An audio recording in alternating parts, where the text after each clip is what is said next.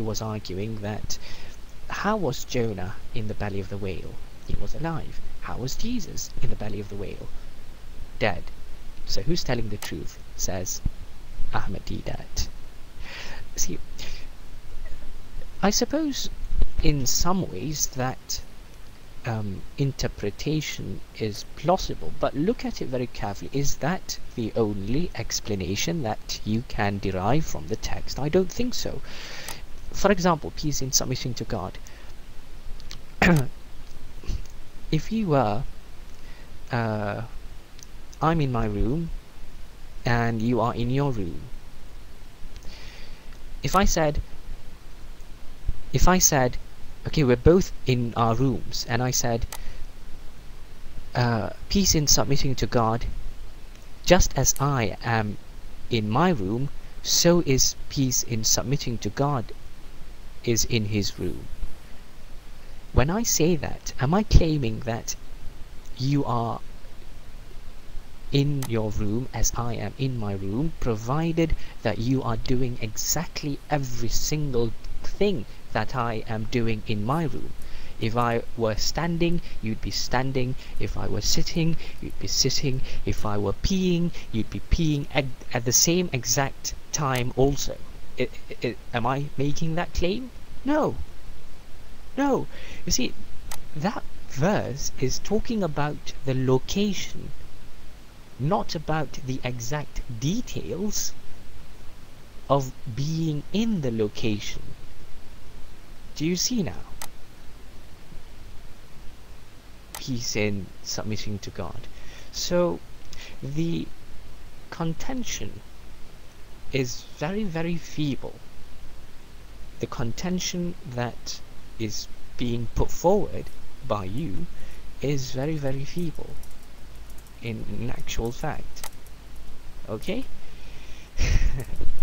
So anyway, thank you for your kind attention. With that, I relinquish the mic. I think we're going to pass it over. No, English Knight has his hand up, so I'm going to pass it over to him, and then God's Aussie will come up after him. Yes. So English Knight, it's your mic. Thank you. And the history of humanity, Faithful 777. Okay. And yes, he is indeed our Lord and Saviour, as John 3:16 clearly says, for God so loved the world that he gave his only begotten Son, that whoever shall believe in him shall have eternal life. Who? Faithful? Ibn Maryam. That's who.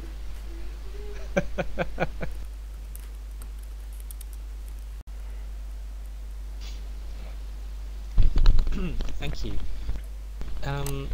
The biggest historical error that the Quran commits is in denying the crucifixion.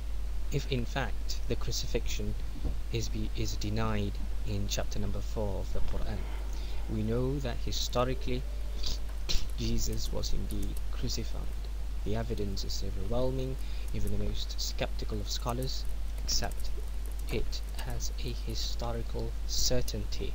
As Robert Funk from the Jesus Seminar has said, that if there is one thing that we know, and he is what is described as a hyper skeptical historian, and he says if there is but one thing that is certain about Jesus, it is that he was crucified. Okay, but Christian Guide, actually 2 Thessalonians second in the Shahada, that they say illa Muhammad, that the Prophet Muhammad, they call him Prophet Muhammad, messenger of Allah.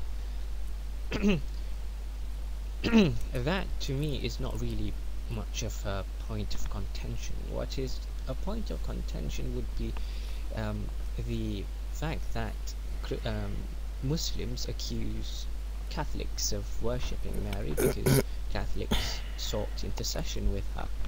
Intercession then is compared to worship by Sword of Truth and others. If that is the case, then in Sahih Hadith, in the Hadith of Malik ad-Dar, We have one of the great companions of the Prophet, Bilal ibn Harith. He is identified as such by one of the great muhaddithin, Ibn Hajar al-Asqalani, in Fath al-Bari, and he went to the grave of the Prophet. He went to the grave of the Prophet. This was after the death of the Prophet during the time of the Khilafah of Uthman. Sorry, Umar, not Uthman, Umar. And then he said, in front of the grave of the Prophet Muhammad, he said, "Ya Muhammad, pray for rain for us, because there is a terrible drought. Your people are suffering. Pray for rain for us." Is that worship? Is that worship? If that is worship, then they do indeed worship the Prophet Muhammad.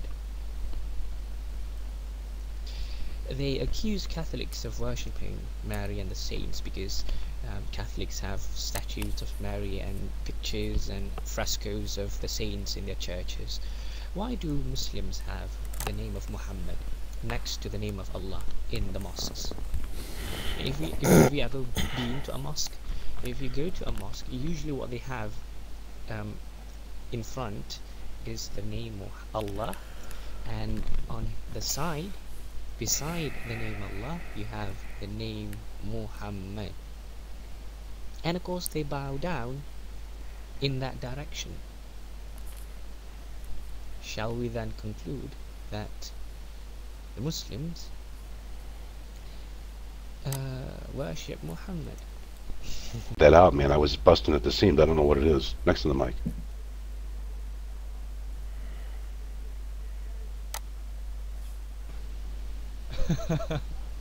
Okay. Yes, the Quran describes Allah as makar. Makar means deceptive. Makar means deceptive. Yes. But regarding errors in the Bible, well, I'm not I'm not the type of person that believes in inerrancy. My way of thinking is, I suppose, quite similar to Father Professor Raymond Brown's way of thinking, and I don't see how there are in the Bible discredit the truths that can be ascertained from the Bible, such as the crucifixion of Jesus, such as the fact that the earliest followers of Jesus did indeed perceive him as God. All of this can be ascertained from the collated information of Scripture, texts of Scripture. Yes, a man of understanding, employing higher criticism, which Christian scholars like Father Raymond Brown has done, does not at all negate the truths of Christianity. I don't think it does, and I have no problem at all recognizing certain difficulties in Scripture. But the problem with Muslims is that they will never admit even the tiniest bit of difficulty in the Quran. According to them, the Quran is absolutely perfect. Islam is shumul. It is not possible to have even one small bit of difficulty, and this is how Islam is self-defeating. Do you see? This is how Islam is self-defeating, because they approach their religion in such a way as if it is so perfect, as if it is so impenetrable, invincible, that if you can show just one mistake, the whole thing crumbles. The whole thing crumbles if you can but show one mistake. And so this is what did it for me. One mistake is sufficient to well, bring down the entire building, the entire structure. And that mistake is with the crucifixion. That mistake is with the crucifixion, that mistake that the Quran commit the crucifixion. The crucifixion, without a shadow of a doubt, certainly did take place. If you deny the crucifixion, you might as well deny Muhammad, you might as well deny the companions of Islam, you might as well deny everything in history. Because if you deny the crucifixion, there is no history. Because the crucifixion is one of the most well-attested ancient events in the history of mankind.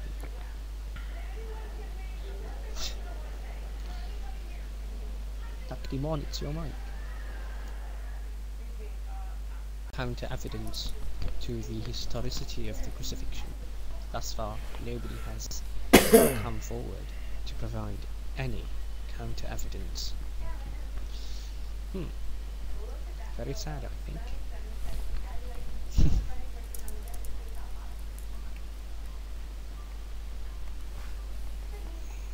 Jabir is Muslim. The inaccuracy of the Quran is in its claim that there was no crucifixion. You like democracy, don't you, Farouk? You like democracy, don't you, Farouk?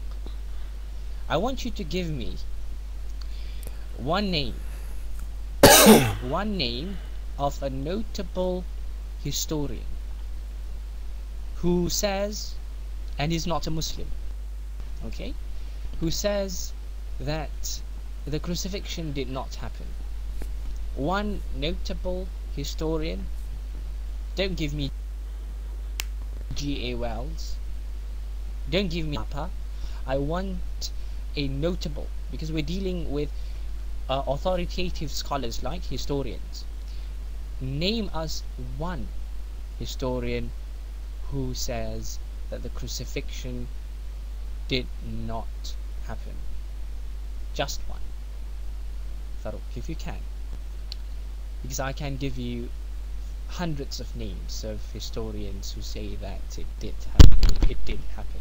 Let us see if you are consistent in your methodology. Yes, hundreds, Farouk. Oh, you want 1,000? Okay, I'll give you a few now. Lord Gerdman, Gerd Ludeman, Robert Funk, Bart Ehrman, Bruce Metzger, Helmut Costa, Raymond E. Brown. More? Price, thank you. John Dominic Crossan, Marcus Borg. Do you want more names? So we're gonna wait for a name from Farouk. We're gonna wait for a name from Farouk because he likes an authority. So we want an authoritative individual, historian, and that name, the person who denying the crucifixion, saying that the crucifixion is not historical. We'd like one individual, and let us see if Farouk can live up to his yardstick. Anyway, I think my time is up.